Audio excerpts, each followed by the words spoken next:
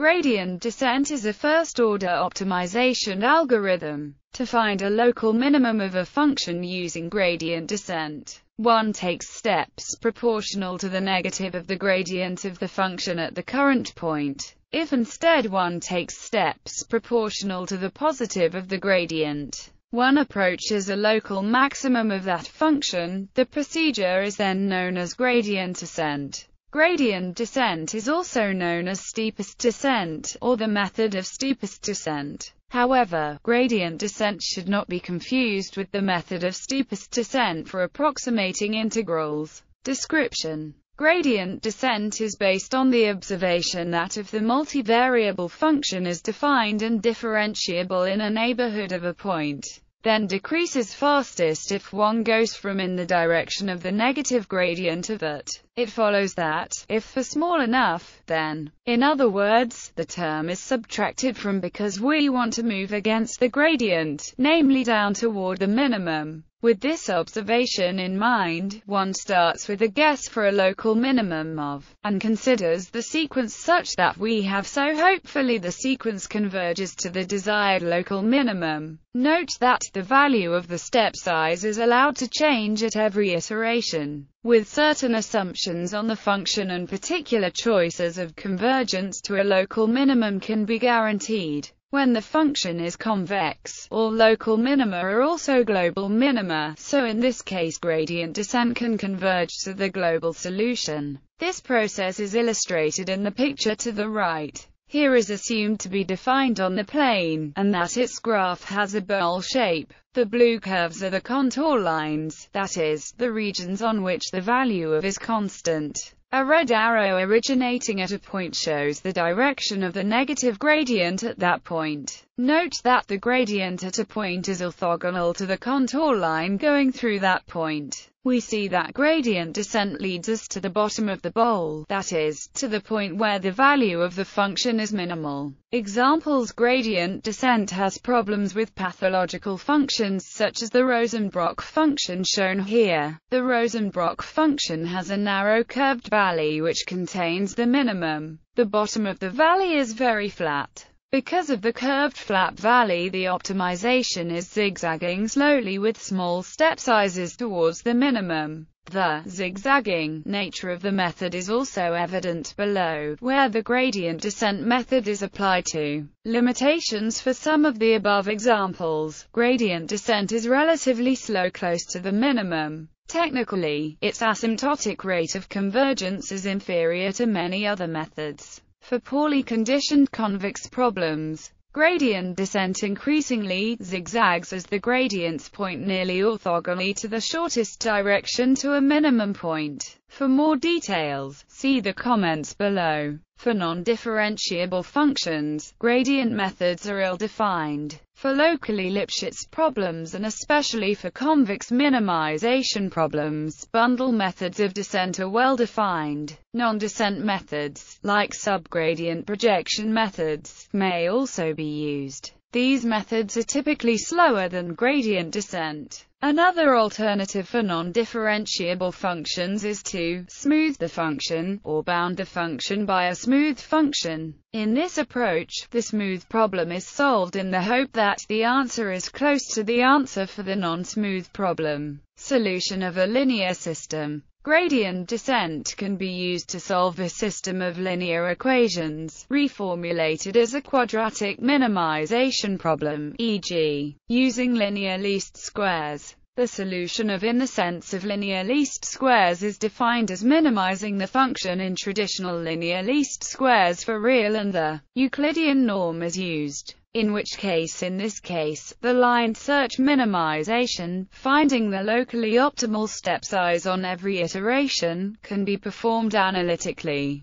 and explicit formulas for the locally optimal are known. For solving linear equations, gradient descent is rarely used, with the conjugate gradient method being one of the most popular alternatives. The speed of convergence of gradient descent depends on the maximal and minimal eigenvalues of, while the speed of convergence of conjugate gradients has a more complex dependence on the eigenvalues, and can benefit from preconditioning. Gradient descent also benefits from preconditioning, but this is not done as commonly. Solution of a nonlinear system. Gradient descent can also be used to solve a system of nonlinear equations. Below is an example that shows how to use the gradient descent to solve for three unknown variables, x1, x2, and x3. This example shows one iteration of the gradient descent. Consider a nonlinear system of equations. Suppose we have the function wherein the objective function with initial guess we know that where the Jacobian matrix, then evaluating these terms, so that and now a suitable must be found such that. This can be done with any of a variety of line search algorithms. One might also simply guess which gives evaluating at this value. The decrease from to the next step's value of is a sizable decrease in the objective function. Further steps would reduce its value until a solution to the system was found. Comments. Gradient descent works in spaces of any number of dimensions, even in infinite-dimensional ones. In the latter case, the search space is typically a function space, and one calculates the Gatto derivative of the functional to be minimized to determine the descent direction. The gradient descent can take many iterations to compute a local minimum with a required accuracy. If the curvature in different directions is very different for the given function. For such functions, preconditioning, which changes the geometry of the space to shape the function level sets like concentric circles,